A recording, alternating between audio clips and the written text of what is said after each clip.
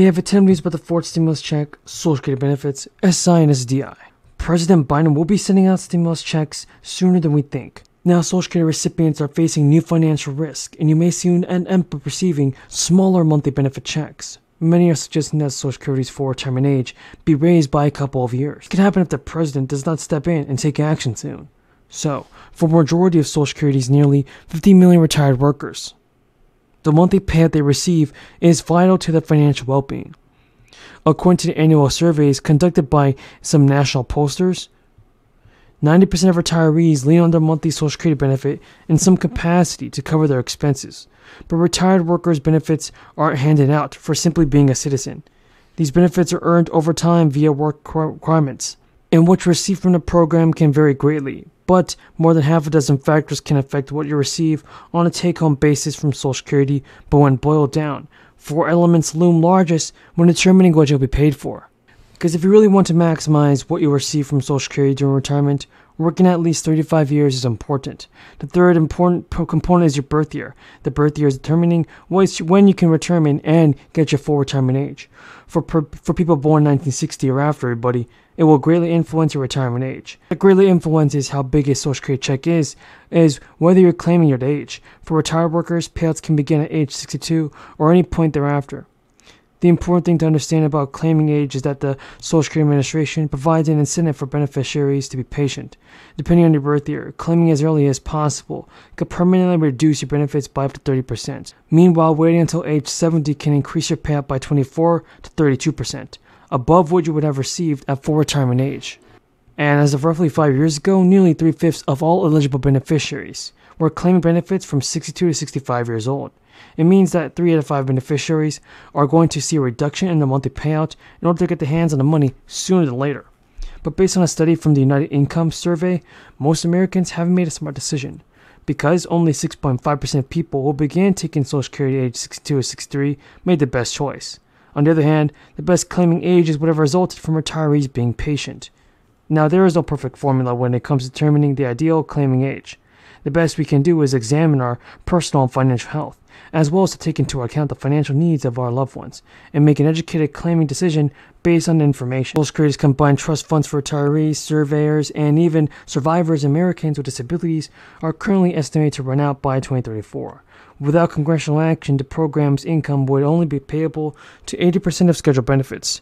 And in his proposed 2024 budget, Biden included a plan to shore up Medicare's finances through at least 2050 by increasing taxes on the wealthy Americans and bringing down prescription costs. Since the beginning of the year, because, Michael, as you well know, we had a massive re-rating last year. So we had multiples that were well above their average bands going into the end of 21, and we took all of that out through June. And then we went into estimates cuts. And I've had 3 quarters in a row where about 70% of the companies that I cover, I'm talking about the December, March, and June quarters, have had negative estimates revisions, and relatively material ones. I haven't seen that level of negative revision. According to Chuck Schumer, the new compromise bill includes $430 billion in new spending on energy, electric vehicle credits, and health insurance investments. It more than pays for itself by raising minimum taxes for big companies and enforcing existing tax laws. Today, Biden said during a speech that the deal would, for the first time in a long time, restore fairness to the tax code and begin to restore fairness by making the largest corporations in America pay their fair share without any new taxes on people making under $400 grand a year. The bill would also impose a 15% minimum tax on corporations with profits over $1 billion, raising $313 billion over a decade. Companies could claim net operating losses and tax credits against the 15%. The U.S. corporate tax rate dropped 21% from 35% after a 2017 tax cut, but many companies pay much less than that, and some of the largest pay no federal taxes. There is a new stimulus update for beneficiaries of Social Security, SSI, and SSDI. $300 and is currently available for eligible beneficiaries to claim. Biden has a big announcement in regard to the economy, and here's the latest for stimulus news. Stimulus checks and relief payments are beginning to go out to several states across the country. Stimulus checks and relief payments are beginning to go out to everybody, and several states have announced new initiatives to deliver payments by certain groups. States providing relief include California, Florida, and Virginia, among others. And Social Security recipients in low-income households teamed up last week to introduce legislation to strengthen Social Security. The Protecting and Preserving Social Security Act aims to extend the program's ability to pay benefits. The SSA projects the program's combined funds will run out in 2035, at which point 80% of benefits will be payable. The Democrats' proposal would extend that by bringing the depletion date to 2052, according to an analysis of the plan by the SSA.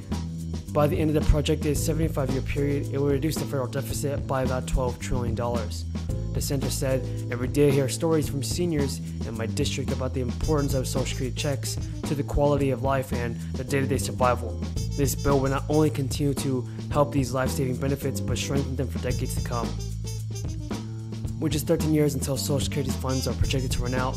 Other Democrats have also put forward plans to extend that timeline while also making benefits more generous. Emissions, prescription drug price reform, where Medicare will now be able to negotiate the price of certain drugs, an extension of Obamacare subsidies, money for IRS tax enforcement, and a tweaked corporate minimum tax, plus a 1% tax on stock buybacks, although its final form is still uncertain.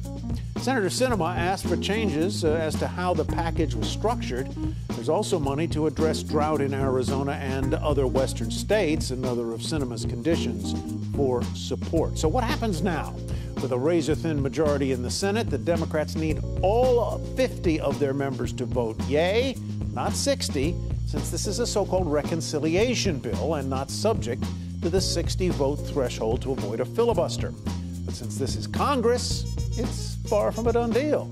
NBC's Julie Sirkin live on Capitol Hill with what happens next on both sides of the aisle. It's going to be a busy weekend, eh, Julie? Yeah, Tyler, that's exactly right. You're smart to point out that until it's over, it's never really over in the halls of Congress. But the important thing that you said there is that this bill needs 50 votes to pass, and that's exactly what Majority Leader Schumer told reporters today he believes they're going to have. With Senator Sinema signing on after those changes, they now move on to the first vote, which is set to take place tomorrow at some point in the afternoon. That'll kick off the process, but that's just the beginning because they have 20 hours of equally divided debate between Republicans and Democrats. Republicans planning on making this as painful as possible for Democrats, bringing up amendment vote after amendment vote. That's according to Senator Lindsey. Reports. The Joint Tax Committee is a bipartisan committee and reports on a bipartisan basis to questions asked by either party. We asked the Joint Tax Committee to give us these kinds of analyses, and on their bipartisan basis they did so. The first report that they handed out was one which we asked about where does the impact of these taxes fall. The administration has been very careful to say that, we aren't raising the tax rates of anybody under $400,000, but everybody in America knows that when taxes are charged, some people end up carrying the burden of those taxes. This tells us